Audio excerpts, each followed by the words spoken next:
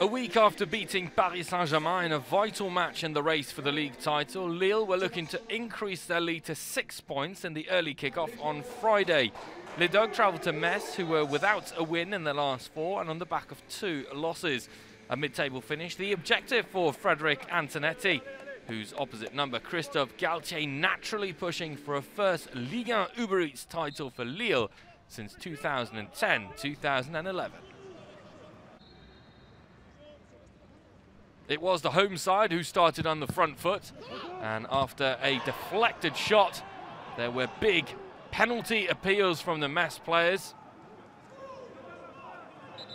who called on the referee to check whether Lille captain Font had handled the ball in the penalty area. The spot kick was awarded by the referee. No major complaints by the Portuguese centre-back. An opportunity for Aaron LEYA ISEKA to open the score for Metz, but he was denied by a fantastic save by French international goalkeeper Mike Maignan. The goalkeeper who's kept the most clean sheets in the Ligue 1 Uber Eats this season.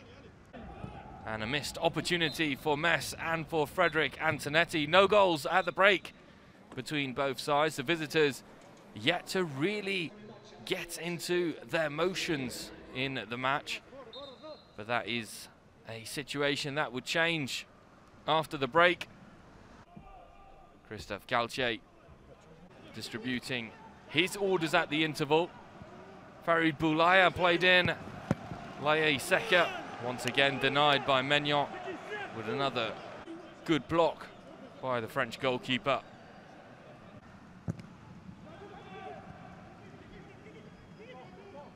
Metz kept on coming forwards, and it was Sarr's turn to worry Les Dogs. His deflected effort crashing against the post, and another let-off for the visitors. But as they have done so many times this season, Lille were able to soak up the pressure and then get the vital goal. Burak YILMAZ, a man from Turkey, blasting in at the front post. A 10th goal of the season for YILMAZ, and what a goal. OUKIDJA given no chance.